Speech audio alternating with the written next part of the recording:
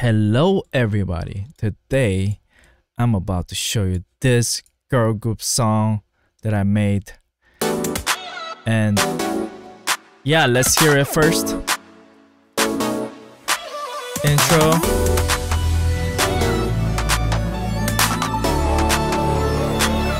First, here we go.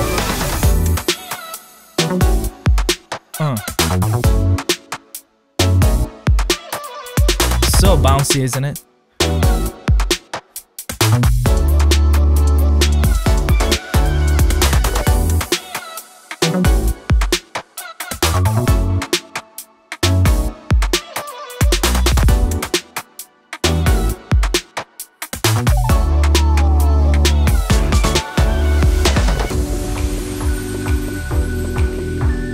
Pre-chorus. Build.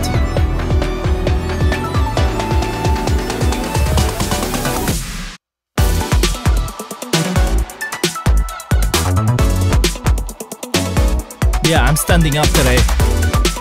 I got one of those tables that lifts you up, you know? And post chorus.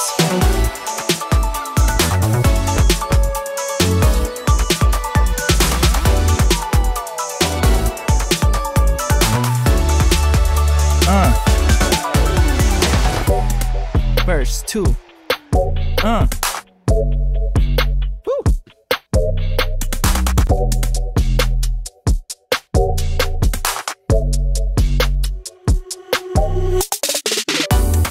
About the same after that, so I'm gonna stop right there. Guys, do you like this track? I love it. Yeah, there's a lot that I can break down with this track. Two things real quick. Number one, UMSIC music community, global community of aspiring producers and top liners, open right now for registration. We are about to enter to season 4. We do lots of fun stuff, like we do master classes together. Today we have a master class on top lining.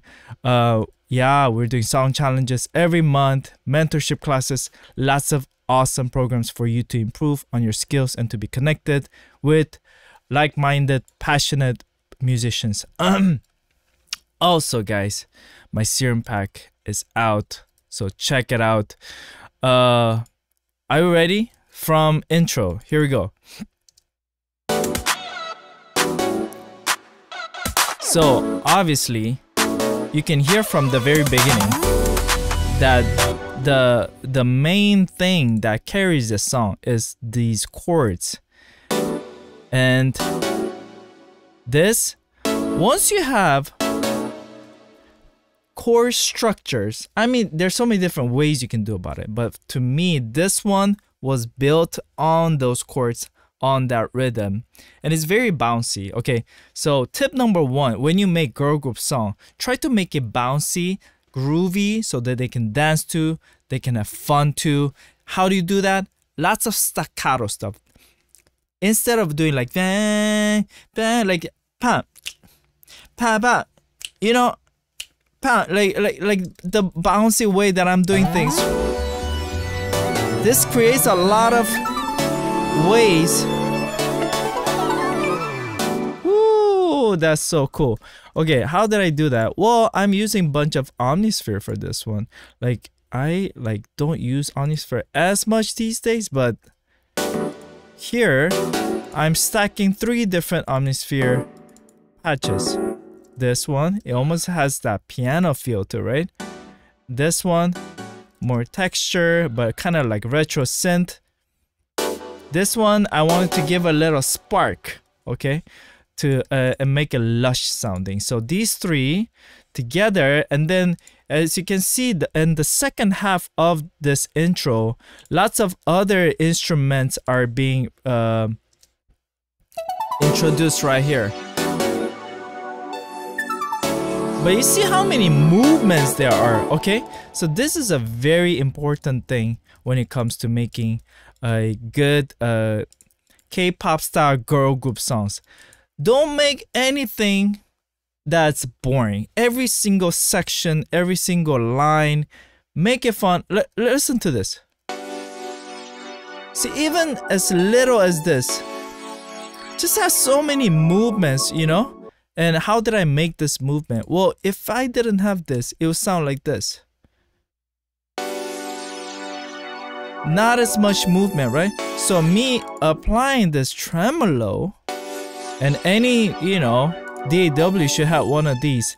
It already has a lot of like fun effect and stereo, and cutting some of the high EQ. It was almost like way too high for me, so I cut it that.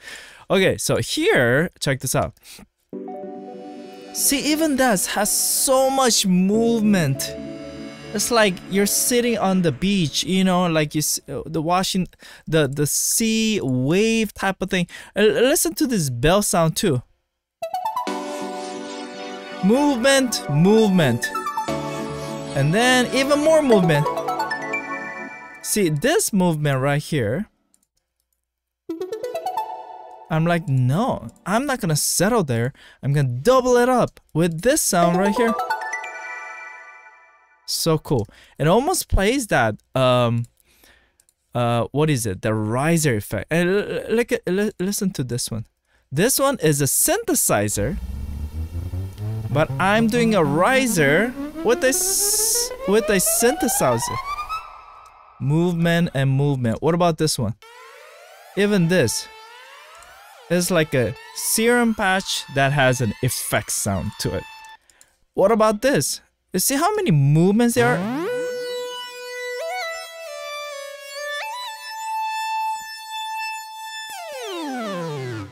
Yeah, and all that played together one more time.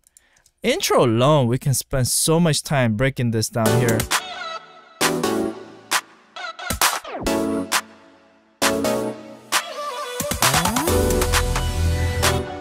Listen to this. Listen to this clap with the snap sound here. There's a lot of rhythmic, fun element right here.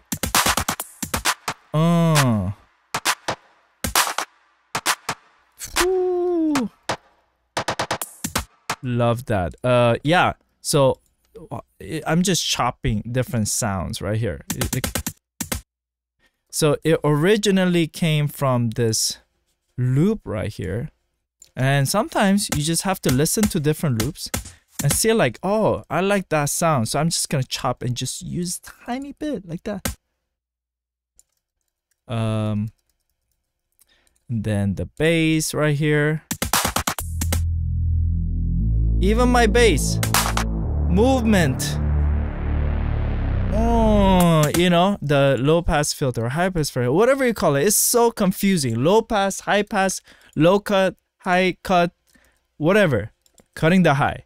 Okay, and then let's go to the verse.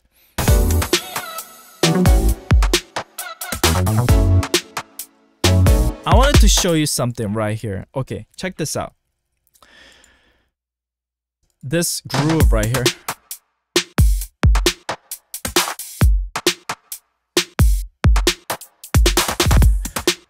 It sounds really good, right? Programming wise and everything. But to me, the most important guy, this kick right here, guys. That's a very good kick sound. When you have a good spicy kick that is clean, cutting through the mix, and is able to carry the bottom end of a section, you got yourself a really nice kick. But it's actually not as easy to pick the right kick. So you really have to experiment. I don't know how many times I had to change this kick over and over to try to find the better kick. Don't settle for a kick that isn't good. Just constantly look for the right kick and see if you can beat your kick. Nobody's gonna push you to make a better sound. Only you can do that, you know? And then right here, listen to this hi-hat, okay? Together with my snare and kick.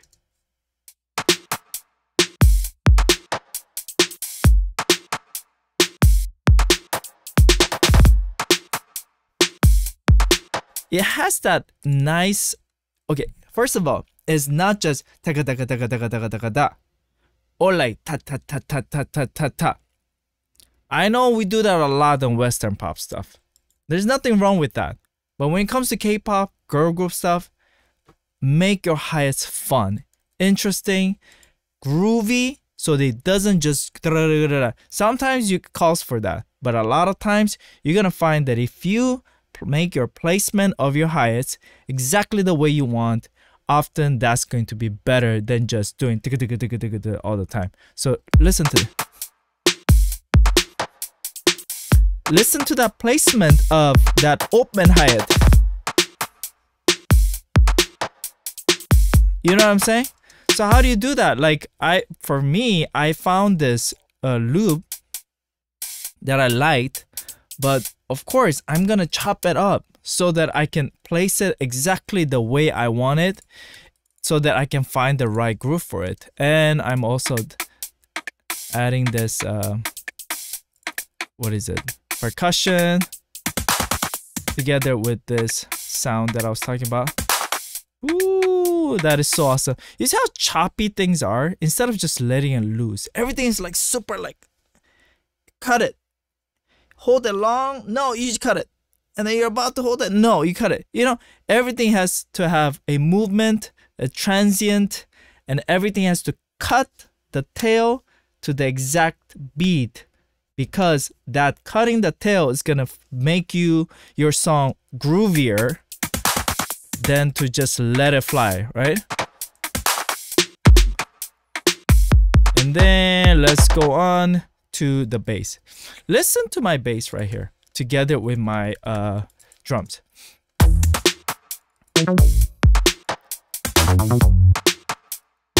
So I'm following the chords that I played in the verse, but my bass has a lot of fun rhythmic stuff. Stop, and then let's play from here. I'm hitting and then letting my drums take over, and then hitting again and then letting my drums take over. You're allowing space for the rhythm.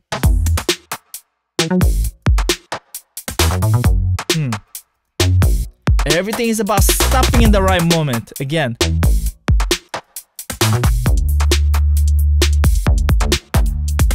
Yeah. So yeah, tip number 2 for you is making your all of your instruments stop in the right time. So what was number 1? Number 1 was making movement to your tracks, so it'll be more dancey, right? Okay, together with the instrument, it sounds like this. See, everything's stopping, but I'm letting the reverb do a little bit of washy stuff to leave a little room for ambience. And then it's moving together. Let's go on to the next section.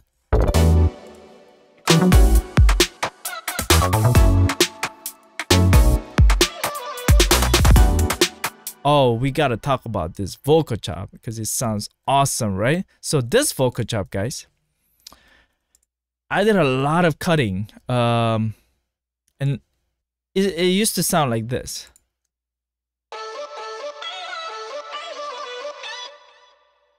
And it just kept going, you know? It just kept going in this style.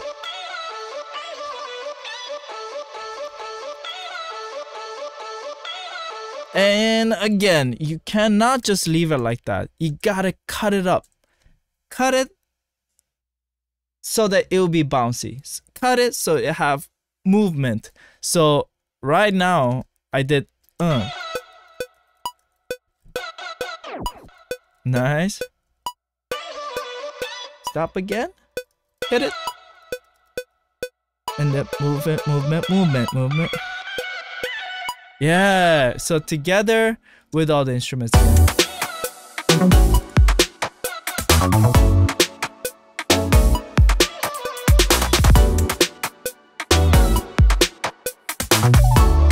Okay, and let's go to pre.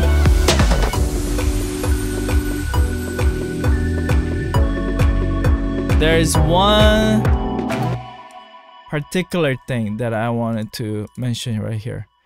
if you hear, there's a lot of cool effect sounds going on right here when it starts. Woo! Really cool, right? And then building up. I mean, that in itself, it just feels the atmosphere, feels it. It makes it big and cool and unique, right? Effect sounds are so important. Ear candy stuff, so important. And look at this bell sound too. And then I have even more risers right here. Doing that build. All these are ear candy elements. Even this bell sound right here doing ear candy elements right here.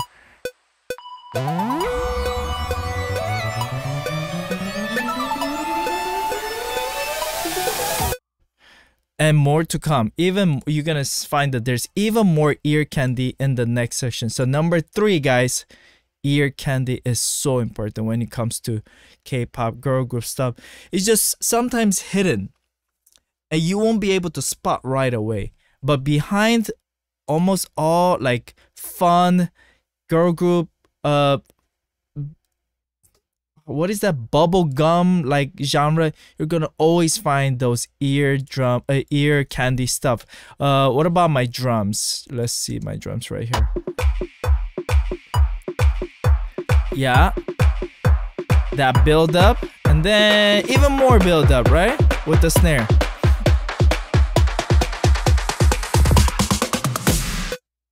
Did you hear that last snare? I mean, that snare is amazing. It's this one right here. I just feel like that really made this song. Like, listen to this this section here. Ooh, those ear candy awesome fills. Those are going to be game changers in your tracks. You have to not just put one loop or one sample and expect that to solve it all. A lot of times you're gonna have to mix and match different builds, different fills, and make it really good. And combining a couple of things, chopping, it's very intentional. See, you know, like you think through it in your head and then you have to execute it in your platform. By the way, if you're enjoying this video, come on, subscribe and like. Let me know what you like about this track so far, because you know a lot of you guys are just watching without subscribing because I see it on my analytics stuff. Yeah, so I hope to see you guys subscribe. Okay, let's go to the chorus section. Listen to the beat. Check this out. So now in this section, I'm gonna let my hi roll a little bit and let it ride. Okay. There's a lot of ambient effect that you see. Where is that? Listen to this clap sound. Oh, it's not that. Where is that ambient clap sound? I hear a lot of ambient stuff.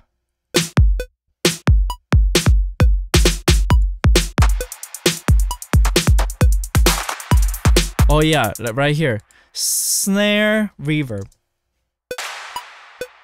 This is one of the techniques that I often use whenever I am trying to build a dimension, okay? So when you're making a big chorus, it's important that you have punch stuff in the front, but also slightly more reverby stuff in the middle, but also really ambient stuff in the back to create a lot more space.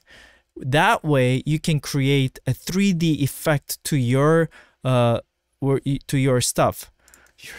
Yeah. So right here. And remember, I had one bass here. Right here. But not just that, for the chorus I'm even adding this. Why am I adding this? It's gotta cut through the mix a little bit more because together it sounds like this. But without this bass, it sounds like this. See, it's a little muddy, you know? It doesn't have that high. So how do you do that? Well, it's easy. You just have to duplicate this track and find the right sounds to mix and match with what you're doing here to make it good.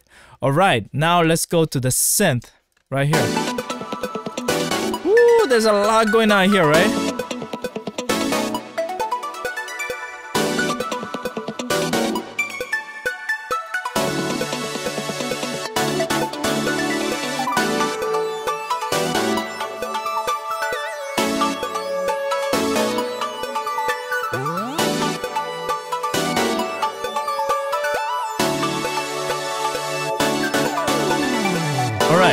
Lot to break down here. Okay, first of all, I have my regular synths, which is my chords. But in the synth section, I've adding this chords right here. Even brighter. Let's make it really cut through the mix, you know? So I'm adding this, but not only that, I want a movement with my pluck. So it goes like this.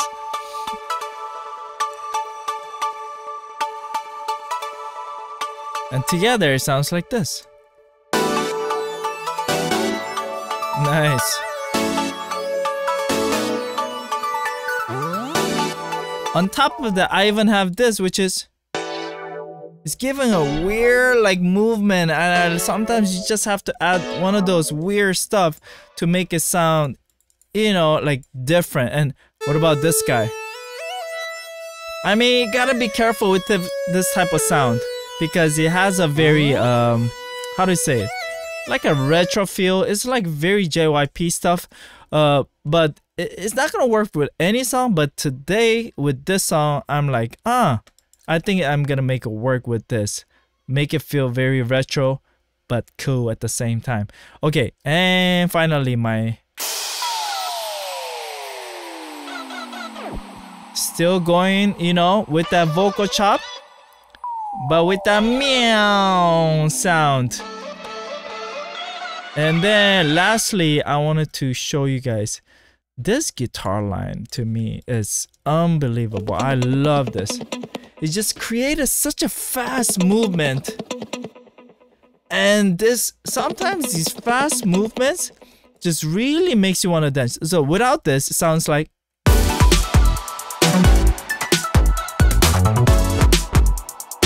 which is good, but with this, oh, you know what I'm saying? Makes a huge difference. What if I put this here too? Yeah, it works.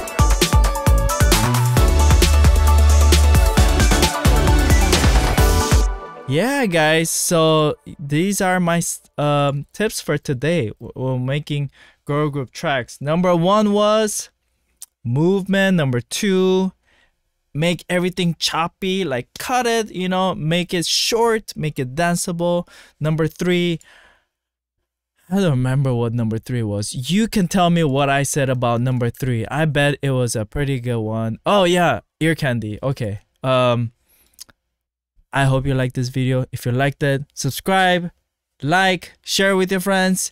And again, UMC Global Community, where we learn about K-pop music together, is open right now for registration. Check it out. Guys, love you all. I'll see you next time. Peace.